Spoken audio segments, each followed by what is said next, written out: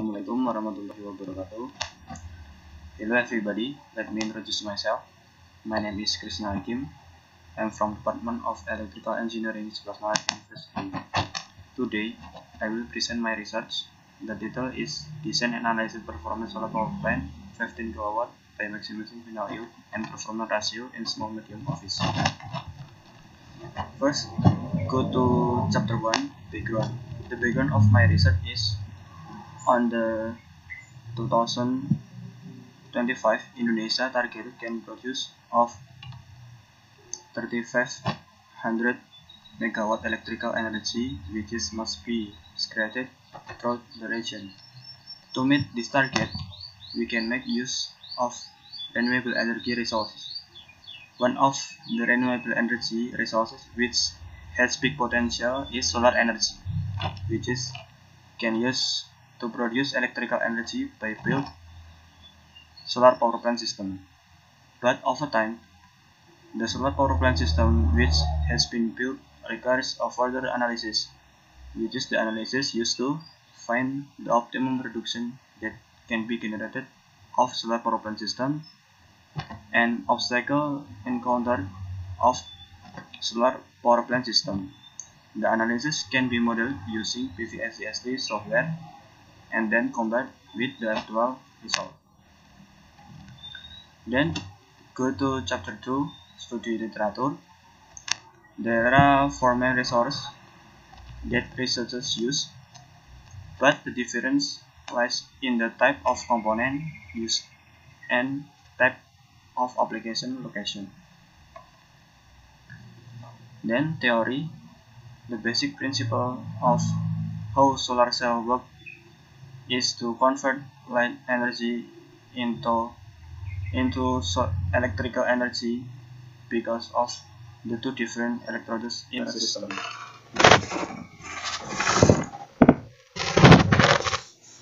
Solar power plant system consists of inverters, batteries, solar array, and other supporting components that support the performance of system.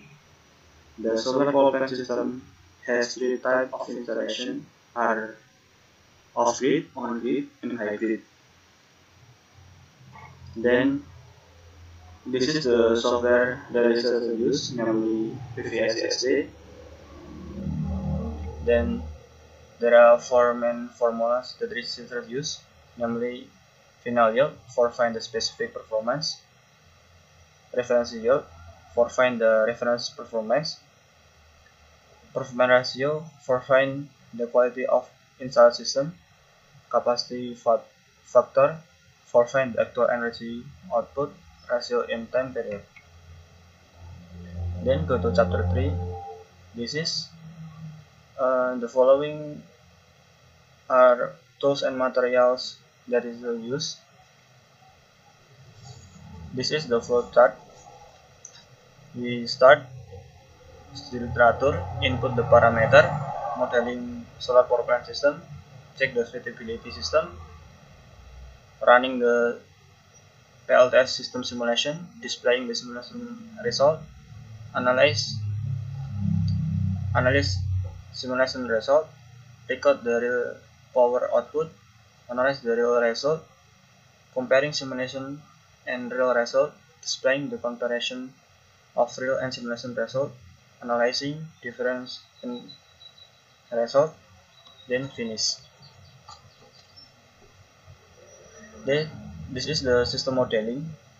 The modeling system began with filling in the coordinate of the location, then selecting the type of installation and filling in the component parameter of the system to be modeled. Then go to chapter 4. This is the 3D design of solar power plant system, 5 kW line at the left side and 10 kW line at the right side. This is the block diagram of solar power plant system, 5 kW line at the left side and then 10 kW line at the right side. This is the optimum potential electrical energy production of the solar power plant system, 5 kW line at the left side and 10 kW line at the right side. This is the graph of electrical production per day at the flowchart and the flowchart losses diagram of 5 kilowatt line solar power plant system. This is the graph of electrical production per day and the flowchart losses diagram of 10 kilowatt line solar power plant system.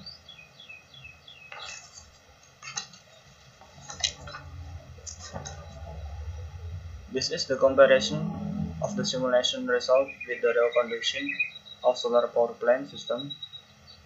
5 kilowatt line at the left side and 10 kilowatt line at the right side. This is the special performance and capacity factor of the solar power plant system. 5 kilowatt line at the left side and 10 kilowatt line at the right side. The analysis of difference between simulation result and reality condition is, in the simulation system use ideal or recommended condition, but in the real condition not use recommended condition that cause the production, final yield, and performance ratio different from the simulation result. Then go to chapter 5, conclusion. PLTS 15 kilowatt Faculty of Engineering NS has the optimum potential to produce electricity for 1 year on the 5 kilowatt line is 5264 kilowatt with performance ratio 81.4%, and then for 10 kilowatt line is 7687 kilowatt with the performance ratio is 83%.